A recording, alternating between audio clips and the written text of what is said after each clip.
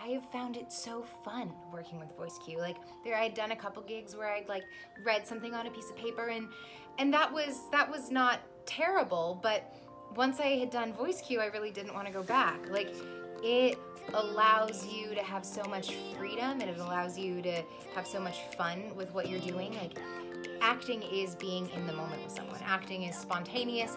Acting is like electric and impulsive and alive, and you can't do that when you're reading a piece of paper. With VoiceQ, you're not only able to like make edits to the text on the fly, which I think is such a fantastic tool because it really allows you to be as engaged as possible with what you're saying. Like, you aren't settling to try to make your script match their mouth. Like, you are creating it together and you're working collaboratively.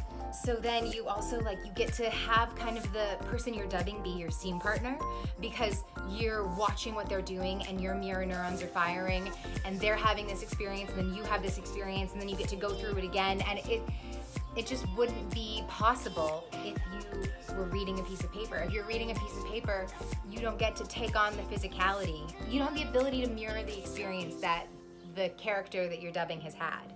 It really is the best. It's a fantastic piece of technology and more people should use it. I have friends that are like, oh, what's it like dubbing? And I tell them it's so impulsive and spontaneous and exciting. And it's doing good acting. It's doing good scene work. It's wonderful. It's uplifting and it's joyful.